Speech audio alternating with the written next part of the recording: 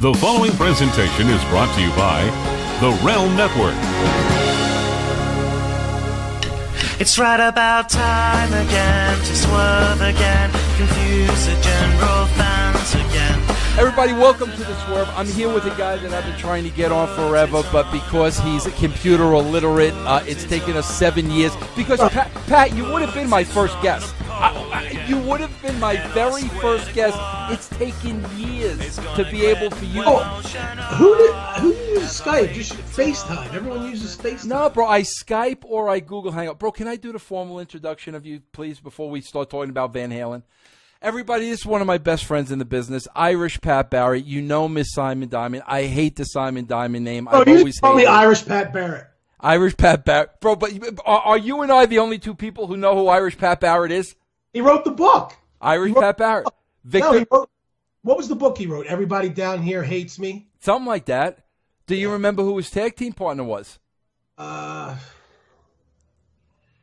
Victor Rivera. Bam. All right, everybody, listen. Irish Pat Kenney, the Irishman. Simon Diamond. I hate the name Simon Diamond. Well, yeah, you hated that name. My best friend in the business. That was Paul Heyman's idea. Bro, why are you the only guy after 20 years? Why are you the only guy that still calls? You and Glenn Gilbernetti are the only two guys that call me. Nobody else calls me anymore but the two of you. Explain to me why. Why do you call Vince Russo when he could do absolutely nothing for your career? I think a lot of that happens in the wrestling business. It's like the mafia. It's a lot like the wrestling, but it's the mafia. Hold on, bro. Here we go again. Here we go again. It's a lot. It's a lot like the mafia. When guys leave, they die, and you're not supposed to talk about them. And that's it. Yeah. But you know, bro, you know me. I'm different. I was just telling my daughter the other day to be different. You know, be different. That's all. Just be different. Yeah, and I think, Pat, we got way too much in common outside of wrestling that we always talk about anyway. But, bro, there's a couple things I want to talk to you about. You're the perfect person to talk about as it relates to wrestling. And it's coming off of, I watched Raw last night. Bro, listen, I have to watch Raw for 3 hours because I get paid to do a show. Who was the ECW guy? That's what I want to talk about, bro. The fourth guy was Rhino. Okay? Listen, Irish, you were there at ECW. Mm-hmm. With nobody is going to question or argue that ECW left a mark on the world. There'll never be another ECW. Very important to the wrestling business, a piece of history. Nobody is ever going to challenge that. But I got to be honest with you, bro. I'm watching the show last night, and they're all my friends. They're all my friends. Bubba, Devon, Tommy, and Rhino. You know, they come out and, you know, they're ECW, the whole 9 yards. And, bro, like, for the first time, I got to be honest with you, Pat, they're my friends. But for the first time, like, I'm kind of sitting there and I'm saying, like, to myself, yeah, enough with the ECW thing already. Like really? And I think I'm in a position where I could say that, Pat, because if I was working for WCW now today, bro, I would not be carting out wrestlers from the Attitude Era. You know, I would not be trotting out DX. You know, bring Shawn Michaels back, put Hunter. I wouldn't be doing that. It's like we've been there and we've done that. Now, we even did the ECW reunion gimmick at TNA. But even that, bro, looking back now, that was 6-7 years ago. And this was really for the first time. And Bub is my buddy. I'm like, all right, enough with ECW already. Pat, how do you feel about that? Having been there, an original, done that. How do you feel about here we are, 2015, 15 years later, and it's kind of still being carted out? I mean, I'm happy for Bubba and Devon and Dreamer. And I'm happy for Rhino. It gets him back on the spotlight, which will help him, you know, with his business, which is Rhino. I just think that ECW was an innovative product. It changed wrestling, but we need to move on. the wrestling industry, it needs to move on from that. It just, I know why they're doing it, because they're trying to find something to stick. They're throwing things against the wall and they're trying to find something to stick. So I don't think that they really know what it is that they want to do. So they're trying to find something that sticks. But it's a nostalgia act. Yeah. You know, it's a nostalgia act. You bring it in, you know, and then you got to make a decision. Again, who are we getting over here? Are we going to get these guys over? Are we going to get our new young talent who we've invested all this time and money into? What are we going to do? Well, Pat, let me ask you about that, because, man, it seems every time like the WWE hits a low point. Oh, Flair's going to be on the show next week. Shawn Michaels is going to be on the show next week. Now we got, you know, they go to, you know, they go to what they know is Money in the Bank, and they go to, you know, what they know is going to draw ratings. And every time they need it, whether it's an ECW, whether it's an Attitude Era, whatever, they dig back in the well and they pull it out. Pat, why can't they get new stars over? What I mean, you and I have this conversation to nauseum, but you know, we don't have this combination with everybody else. So let me hear your spin on it. Well, number one, I think it is the fact that, like I said earlier, they're a slave to the stockholder, and they're a slave. More importantly, they're a slave to the television network that they're on. And I think that a lot of times bringing these guys back into the fold is a knee-jerk reaction that's not part of the process. And when you do that, you upset the process, and you upset the growth of the company. Because when you bring those guys back, that takes television time away from somebody somewhere. So by doing that, you're not going to have that continuity. The other thing I believe 100% is it's, you know, some of these guys are overexposed on a show. They come out 2 and 3 times, and by the third time they come out, done, and it's just repetitive. You know, as far as the characters themselves, you know, a lot of the guys look the same. A lot of the guys wrestle the same. And I'm talking about what I've seen on the WWE. Yeah. A lot of the guys look the same. A lot of guys wrestle the same. And only a few guys stand out. And only a few guys are written to stand out. That's the other part. So, Pat, give me an argument, because you and I have this discussion all the time, because it was a part of the game that you and I loved. And we still talk about the art of it to this day. Give me an argument. It's 2015.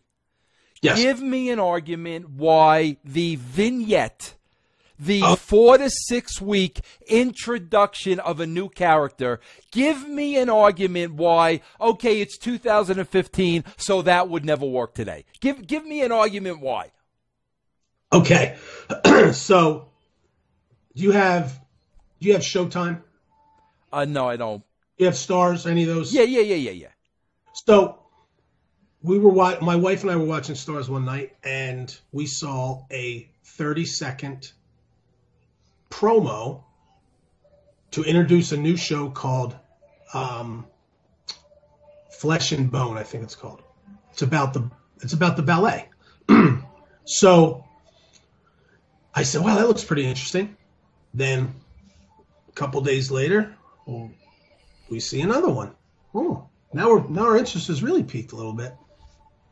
A couple days before it starts, they're in between each movie or each whatever, they're nailing this thing. Ba-boom, ba-boom, ba-boom. Now we're hooked. It's so simple. If you introduce the character before he steps into the ring, then everybody knows who he is, what he's about, and what he stands for as he's walking down the aisle for the first time. So now you get the correct reaction the first time he's in the ring. And what's the most important impression to make? The first.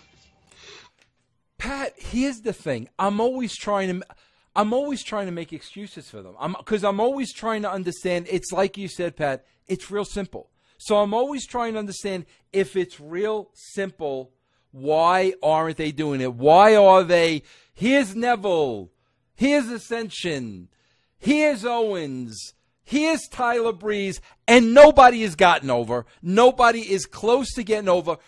Pat, try to explain to me, why is it so simple, but yet why are they not doing it? I don't know why they're not doing it. TNA does it. We do it a little. We do it better than they do. We have vignettes where you get to see, the character side. Is it because the writers there don't think these guys can pull it off? Pat, can I tell you what I think part of the problem is? I think part of the problem is, and this is a big mistake on the part of the WWE, I think they've gotten into a routine, bro, where this show is written much like Nitro was written with Eric Bischoff, literally the day of. Jeez. I never thought I would say that with the WWE and Vince McMahon, that the show would be written the day of. There's a lot of that going on, and when you get into that formula, bro, and that habit, vignettes are pre-planning. They're pre-planning, bro. If you can't pre-plan them, you're never going to have them. It's the process. You got to have a process in place. You have to trust that process, and you have to let it play out for anything to be successful. That's anything. And then they don't trust the process. So then the process is wrong. You got to get rid of it. Pat, here's another thing, man. I'm sure you didn't watch last night's show, right? No. Okay, Pat, you got to explain this to me. I'm watching last night's show. Now, Pat, keep in mind we're 6 days away from the pay-per-view. Yes. Pat, you and I both know, obviously, the pay-per-view model has changed. They're not going to get their $55. It isn't the same that it was 15 years ago. We understand that. But they're still trying to drive the people to the WWE network. They want to get subscribers to the network. The pay-per-view is going to be on the network. Pat, we're 6 days away from the pay-per-view.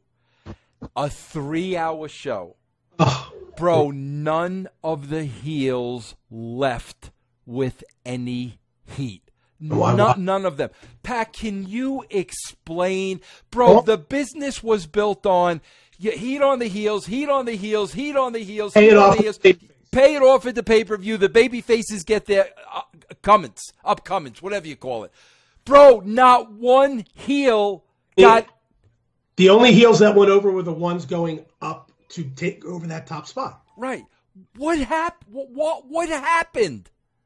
I don't know. Has it almost flipped? I've thought of this too. Has it almost flipped now because people don't order the pay-per-views like they used to? Right. So is the TV more accentuated towards allowing the babyface to win, and then now the payoff for watching the pay-per-view is the heel goes over? Is that what they're doing? I mean, I don't know, bro, but they're still trying to drive people to their network. I still think in today's society, we do want the good guy to win.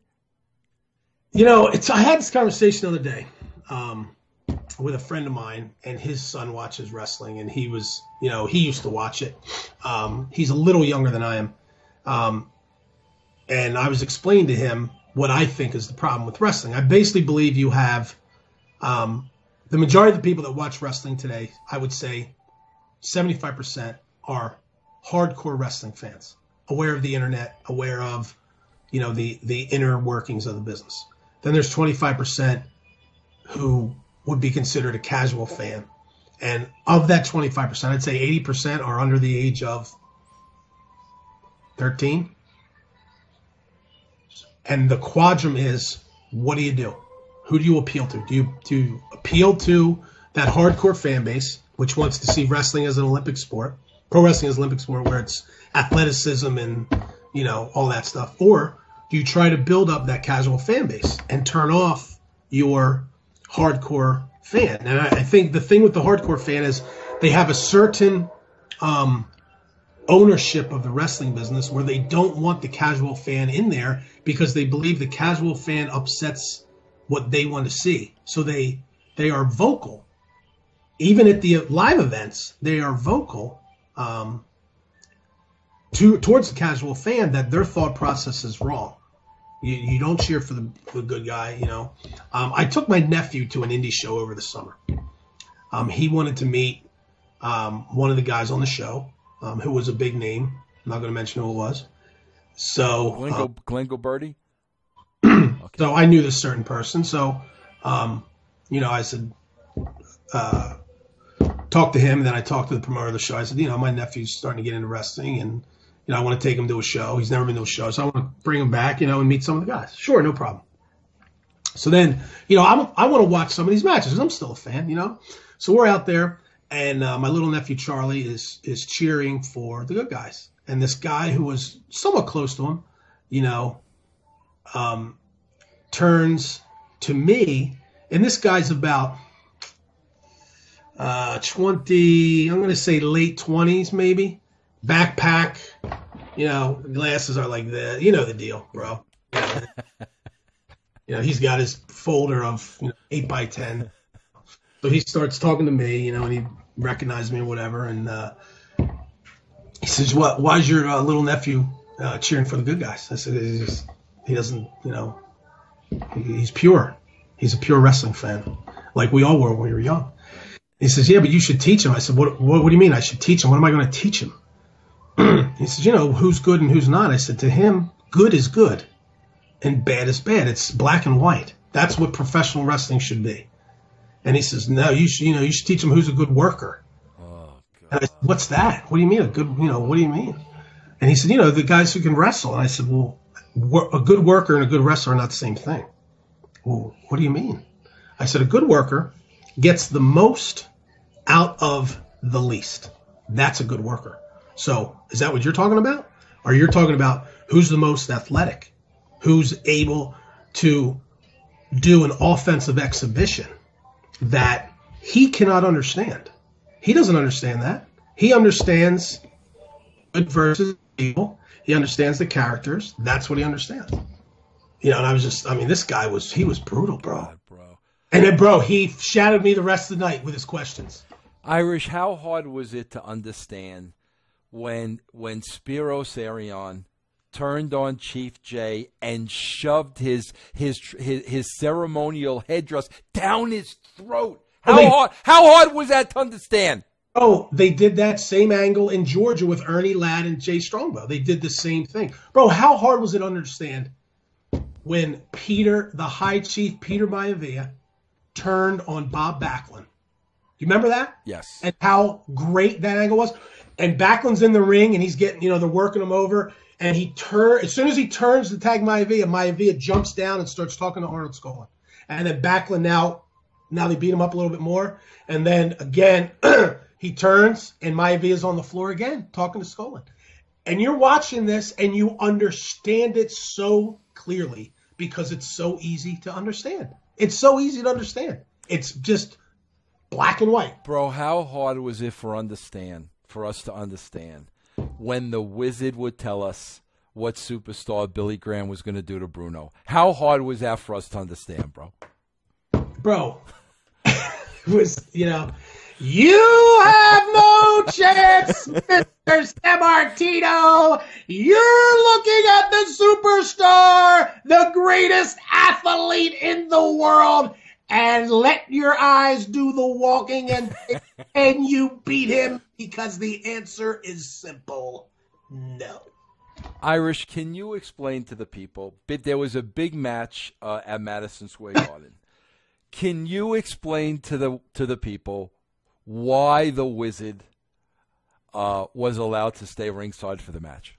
Ladies and gentlemen, I've just been informed by referee John, I can't remember his name, John Swanigan, the Grand Wizard of Wrestling will be allowed to remain at ringside as long as he behaves. Bro, you know what's so funny, Irish? We're here tell the story of El Grando Wizardo. Oh, bro. Bro, you know what's so funny? Bro, here we are, me and you. If you combine our ages, we're over 100 years old combined. We are two of the guys that everybody on the internet, you know what they would call us? Me more than you, because you're still active in the business. We're irrelevant, bro. We're irrelevant. I have no problem with that. Oh, my God. What would happen? Listen to me. Next Monday Night Raw, the show opens. Rather than the Authority come out, right, bro? What happens if to the ring come the Grand Wizard of Wrestling, Captain Lou, and Classy Freddie Blassie, bro? Three wise men of the East. I'm sure you would. My phone would be ringing off the hook. I would grab the controller from Candace, and I would turn it on. Or I'd run down in the man cave and turn it on, and I would sit there watching like this. Because those three guys are what sold tickets back in the day. And, bro, go back and watch all of that on YouTube because I do it all the time. Pat, you know what I say, bro? This is what I say. People that put wrestling today over, and bro, I'm saying WWE. Yeah. People that put the WWE today over. This is what I have to say in order to accept it. They never saw what we saw, Pat, because if they saw what we saw, there's no way they could be putting today's product over. They're oblivious to what we experienced. It's a whole nother level. It's a whole nother level. When I hear people talk about Heyman as a manager, and Heyman's very good as a manager, but he can't hold a candle to the Grand Wizard as far as promo skills. He can't hold a candle. I mean, the Wizard, him and Graham was the perfect act because Graham looked the part, and then the Wizard looked the part of the spindly little guy who you wanted to grab his neck and shake him, but you never got to him because the big guy standing behind him always stepped in front. But the Wizard would he'd needle you and needle you and needle you. You have no opportunity. And the spit would be flying, and he had the wraparound glare. I mean, he looked ridiculous, but played the part to the T. Blassie played the part to the T. Albano played. These guys played. They looked the part. They played the part. They sounded the part. Check the box. You know what else, though, bro? Here's a key thing. They believed it. They weren't. They believed it. The Grand Wizard of Wrestling was not Ernie Roth. He was the Grand Wizard of Wrestling 24/7. That's the other thing that's missing today in the business is, these guys go on Twitter, they go on social media, and they become the regular person, and it kills. You know what I would love to see in today's. You know what I'd love to see? I would love to see a heel cut off all social media access. Don't do interviews. Don't sign autographs. Be old school. I would love to see that because I would love, just as a test. Yeah. Just as a test to see what would happen. What would be the action? Yeah. Irish, I've been thinking a lot about this, and I don't think you're going to like this line of questioning. Uh-oh. But I've been thinking a lot about this because I knew you were hopefully coming on the show this week. Okay? It's the Van Halen discussion. Okay. Okay, now listen, I'm being dead serious about this. You know me growing up. Kiss was to me what Van Halen was to you. But here's my question, bro. Kiss was to me what Van Halen is to you because Gene Simmons as the Demon with heels that he was over a 7-footer and the chrome and the armor and the makeup. Pat, I'll never forget this. As a kid, there was a poster of Gene, and it was shot from the floor looking like that. And he had the blood down. Yes. He had his arms up like that. I had the T-shirt. Okay. That poster, Pat, was above my bed growing up, and every time I walked into my room, I would look at that poster, and there was nothing I couldn't do because of just the power. Okay? So you understand what I'm saying. Here's where I'm a little confused with you and the Van Halen love. Okay? Bro, David Lee Roth was a sex symbol. He was a sex symbol. He wore the tightest clothes you could find, and the girls went crazy for him. He was a legitimate sex symbol. Mm-hmm. Where did the connection? Because to me, like, Van Halen should have been more for the teenage girls. They wanted to see the tight leotards on David Lee Roth, the show David Lee Roth put on. Where was the appeal? So the first time I ever heard Van Halen, my Uncle John, he said, we had to go around the corner. We were over at my grandmother's, and we had to go around the corner to get something. I don't remember what it was. He says, why don't you come with me? I want you to hear something. So we get in the car, and he pops the 8-track in. 8-track, bro. 8-track, yep. Listen to this. And he turns it up. And it's Eruption. And I'm like, are there UFOs landing on the car? What is it? What is this? And he says, it's Van Halen. So even the name sounds like this rock, this gigantic, like, monster's going to come out of the ground and take over the world. And then then he starts playing it more and more. And the magic of Van Halen is this. You heard it. It was different. There's that word again, different. You heard it. It was different. And then I went home and saw it on MTV, and I see, this guy with long blonde hair jumping all over the place. And I see this guy with this guitar that looks like it was, he pulled it out of a volcano, and it's making these sounds that no one's ever made before with it. And just the entire package was perfect. And then there was the music. Oh, by the way, there was the music. And they were selling an edge. They were selling a powerful, edgy, it was like a punch. It was hard. It had an edge to it. It was the perfect package. The look, but David Lee Roth, the thing about David Lee Roth was he was a sex symbol to the girls, but he was selling sex as an overall thing. So to me as a teenage kid interested in girls, and David Lee Roth sitting up there saying, well, let's, this shit's fun. Let's have sex with a lot of people. I was like, all right, yeah, I want to do that. Cool. Irish, listen, I'm going to ask you a very pivotal question here in our relationship. Here we go. Who was a better front man, David Lee Roth or Freddie Mercury? Freddie Mercury. Okay, thank you. He's the greatest. I've always said that. Freddie Mercury is the greatest front man. Oh my God. Pat, can I tell you another? Pat, a couple more things. I'm not done with the Van Halen line of questioning yet. Here's another thing I never liked about Van Halen. Now, I'm not saying I'm not a Van Halen fan, because they are great showmen, and I love that above everything else. Yes. But here's where you and I differ on a couple of things. I want to pick your brain a little bit. I never understood the covers. David Lee Roth designed them all. No, I'm talking about the covering of old songs. I never liked them covering old songs. Well, they covered. Let's go. So they did. You Really Got Me on the first one, right? Yeah.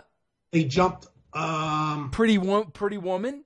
Diver Down was the big, but that was a contractual issue because they had to get the album out. So that was the beginning. Diver Down was the beginning of Fair Warning was the beginning of the end of Van Halen.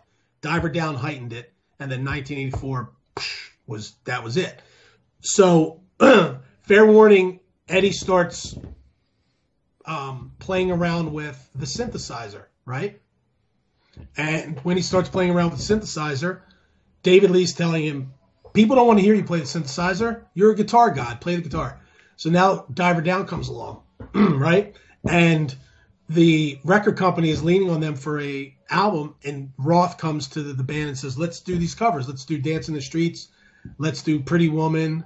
What was the other one they did, I think? Where Have All the Good Times Gone? Was that a cover? Anyway, they start doing, Diver Down was the big cover. But, Diver Down had some great songs on it. Secrets, Little Guitars, Full Bug. They had some, good stuff. And then once they started doing the covers, that's when Eddie and David butted heads. And then 1984, with synthesizers and Jump. And then that's when Eddie started to try to take control of the band, and Roth left. Let me ask you, Irish, this is very, very important now. Listen, bro, David Lee Roth is a superstar. Bona fides. Bro, he has the... Top 5 frontman of all time. Maybe top 3. Yeah. Give me top 5. Who, when you say top 5, Pat, who are you thinking of? Freddie Mercury's number 1. David Lee Roth is in the top 5. Robert Plant is in the top 5. Morrison? Didn't have the charisma of the other guys. Jagger. Yeah. How can we forget Mick? And then the 5th spot, I think, is a bunch of guys. All right, but I listen, bro. David Lee Roth is one of the guys that I say larger than life person. I love, bro. He had the greatest line of all time, better than the Wizard, classy Freddie Blassie, anybody. When he says, "Sammy Hagar goes to the party, I am the party." I love that. True, bro. I love that. But here's my big question to you as a Van Halen fanatic, bro. If I'm a big Van Halen fan, when David Lee Roth gets eliminated and Sammy Hagar gets put in that spot, I may be done. I may be done at that point because, bro, you don't replace a David Lee Roth. Pat, I think there was only one successful replacement of a lead singer, or here's another great man, in the history of the wrestling business. I think the only time when it was successfully done was, yes, that's it. That's it. Bro, how did you, when they took... Oh, it was brutal. Yeah, but what made you go on with them? Because of Eddie, but I didn't stick. I'm going to tell you what happened. So my senior year in high school, so I remember watching MTV and Kurt Loder comes on and says, David Lee Roth has left the band and Sammy Hagar. And I was like, what? I can't drive 55 guy?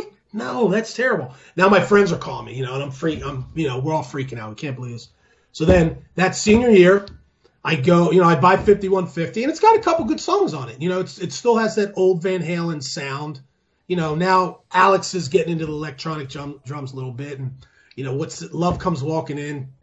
A couple other kabuki-ish songs, but we got 5150, Best of Both Worlds, and Summer Nights. We're all good Van Halen-y songs.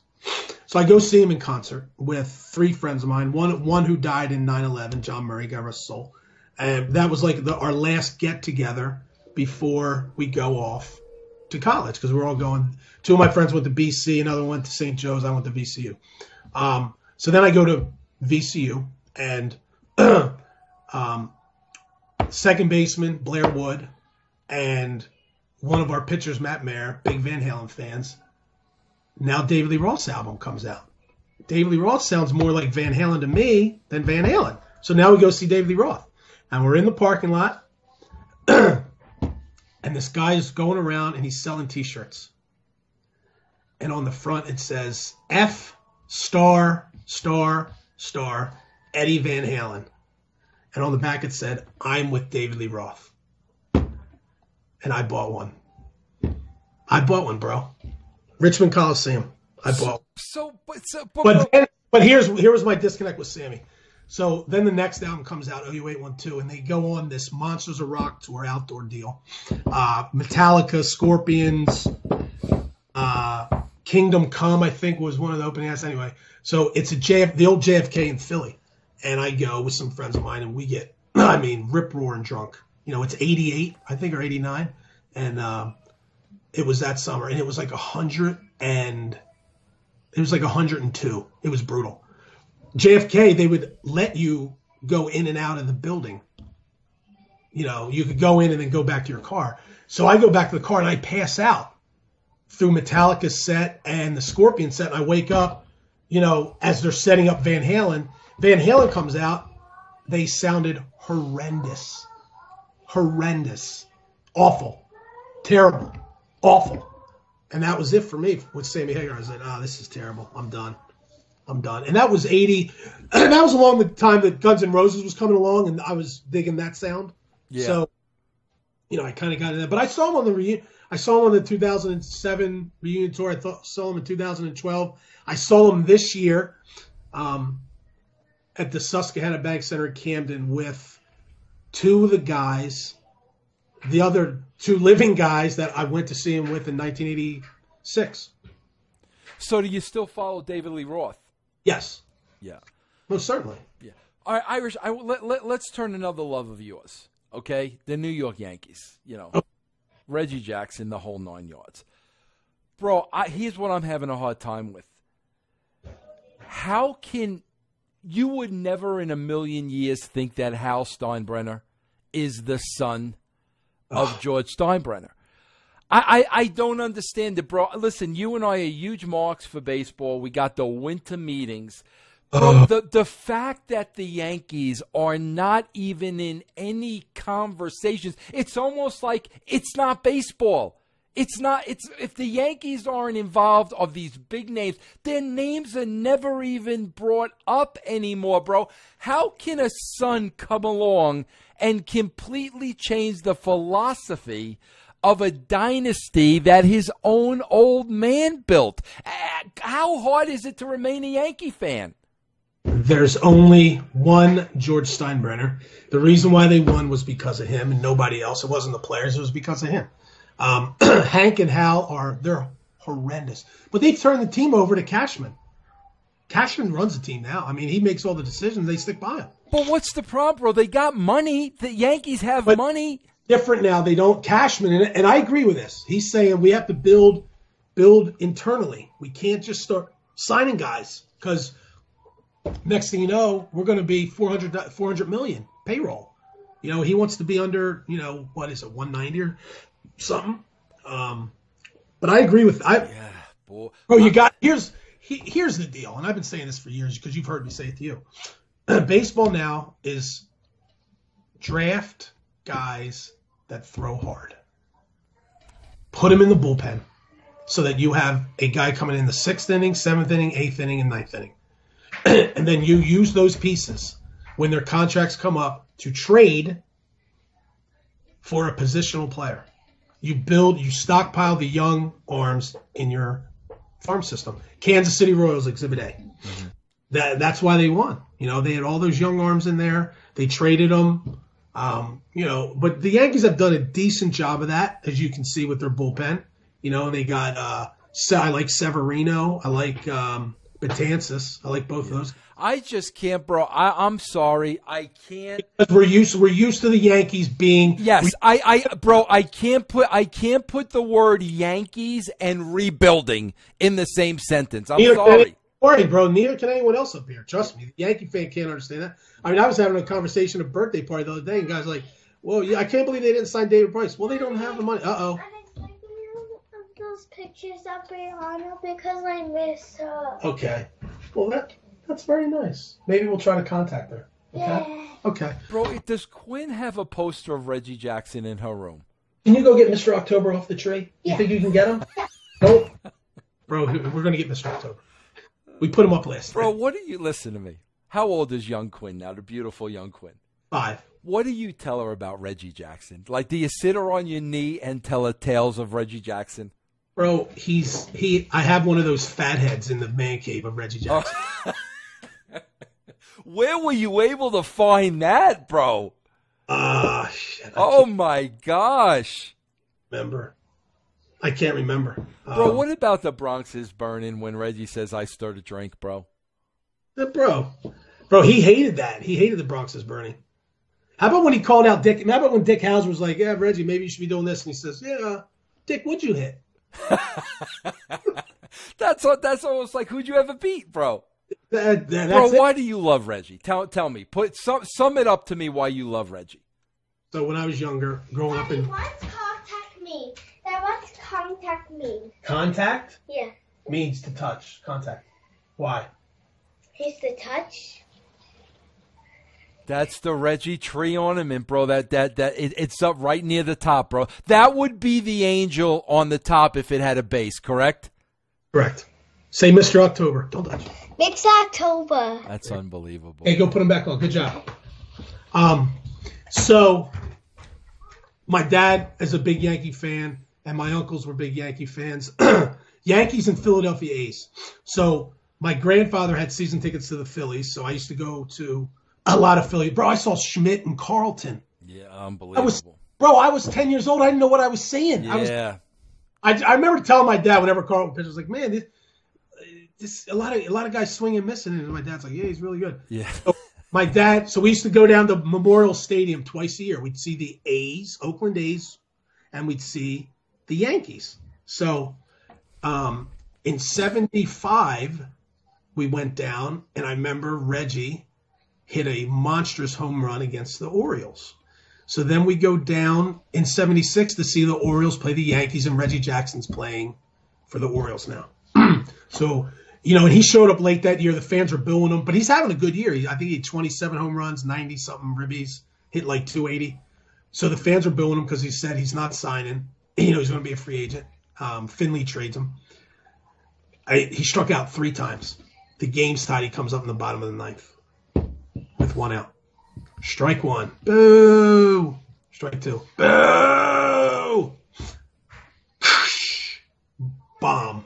Still, bro, the ball may land. It may land in Colorado. Mommy, right? maybe we can go on. Daddy, maybe we can go on the FaceTime. Well, we're kind of on it now. So the ball lands. So the ball lands. Bro, now do you? I hate to interrupt you, Pat, but do you put Quinn on your knee and tell her this same story? Oh, all right, go ahead, bro. Go ahead. You got me hooked now. The ball lands in center field, over the center field bleachers. The old Memorial Stadium was awesome. Right. Lands over the center field bleachers. Reggie's trotting around. They're still building him, bro. They're still building him. He steps on home plate. He takes off his batting helmet and bows. And I'm sitting in the stands, bro. I'm 8 years old, and I go, I want to be this guy. That's the guy I want to be. Bro, why is it that all of the greats had a huge set on them, bro? My God, bro. I'll never forget him bowing. I'll never forget. Bro, look at you. Bro, look at this, the beautiful Quinn. We're going out to lunch today. We got to brush your teeth. Where are you going to lunch with you and the beautiful Quinn? No, I want to time. When you're done, I want to contact Brianna. Okay, when I'm done, okay? Tell 5 minutes. Tell 5 minutes we'll be done. Okay. Show me 5. Show Vince 5. What's 5? 5. Nice. Hey, Pat, how come Reggie never went on to be a hitting coach for anybody, did he? He's a paid instructor though, roving instructor for the Yankees in the minor leagues. I heard he does. He goes around to the in spring training. Spring training, he goes down there. Then he goes down to they send him to different minor league affiliations. Yeah. He was in Trenton. I remember last year he was in Trenton. Yeah. Bro, you know who was my Reggie as a kid, and I think you'll respect this. Mickey Mantle. No, Giants.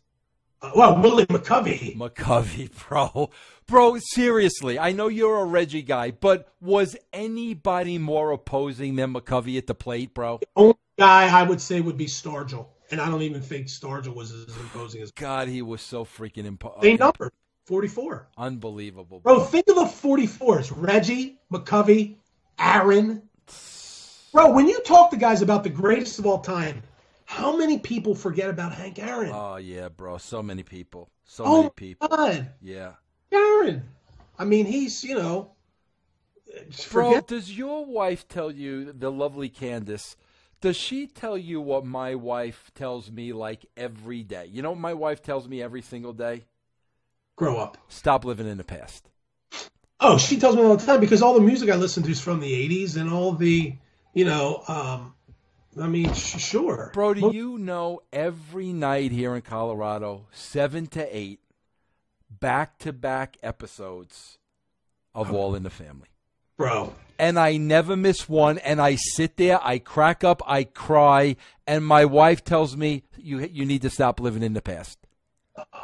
So, genius. Absolute genius writing. Genius. Bro, forget it. You know what I say about that?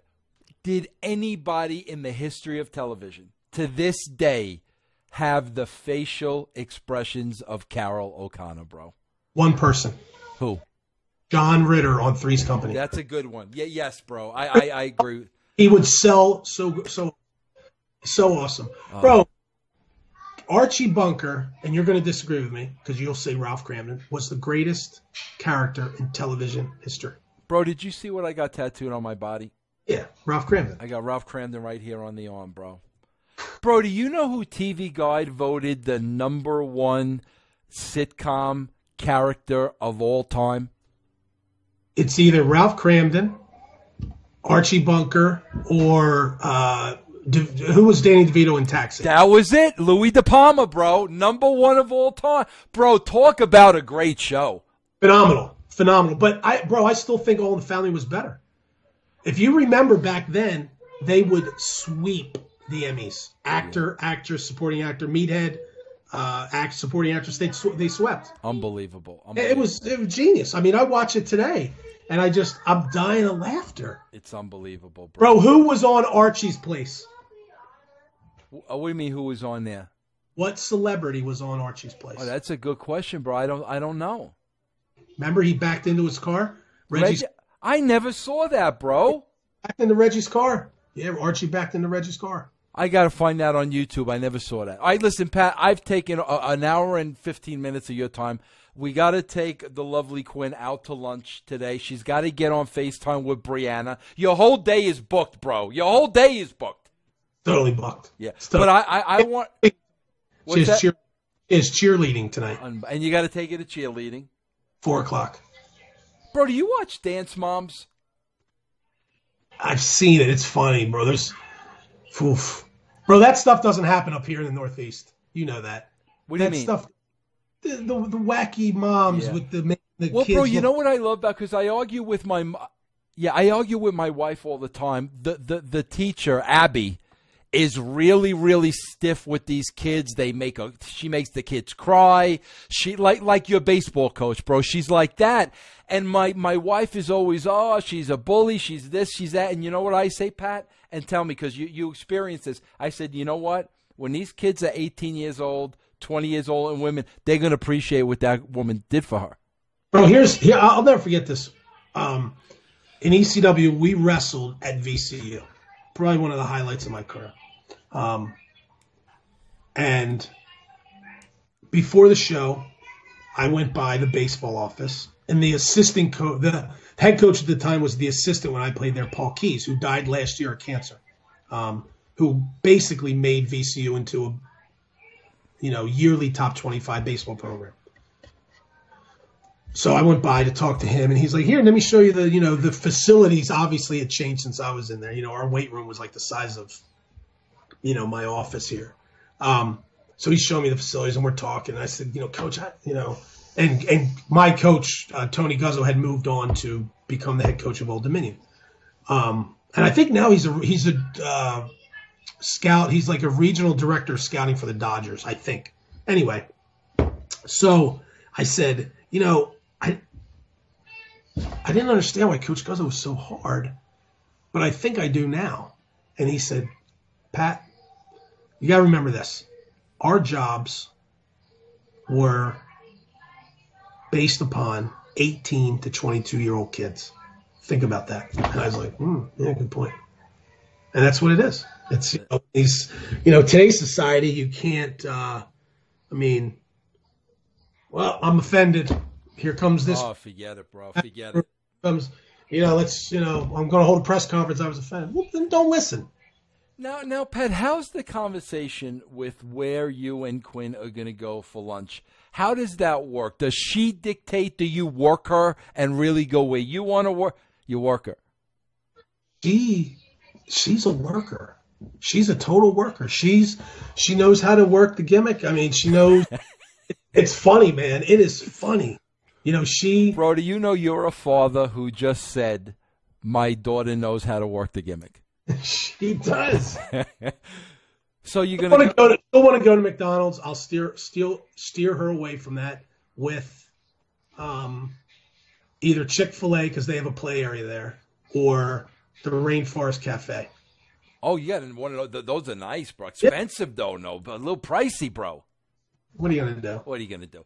Iris, thanks so much for the time today, bro. Good talking to you. Because people don't understand, too, it was like 3 hours for you to figure out how to use Skype before we could do the interview. It was 30 minutes. Yeah, it was 30 minutes. Pat, thanks so much, bro, for joining me here today. All right, bro. Don't go anywhere yet. I'm going to sign off. Then I want to say goodbye to you, all right? There you have it, everybody. The great Irish Pat Kenney, Simon Diamond. I hate that name. I will see you right here next week back on The Swerve. Thanks, everybody. Critically acclaimed producers Kayfabe Commentaries bring you the most candid shoot interview ever with Sabu, nephew of the legendary Sheik. Would your aunt be talking business? Of course. With the Sheik? Oh, yeah. And Carney. She can speak Carney better than me. That's amazing. Oh, yeah. Prepare to explore the darkest corners of the man behind Sabu. I would have stopped pain pills entirely if I was out of pain. Because I've been a little too long at the dance myself. You feel now you've been too long at the dance? Breaking Kayfabe with Terry Sabu Brunk, now available on DVD and on demand at shootinterviews.com.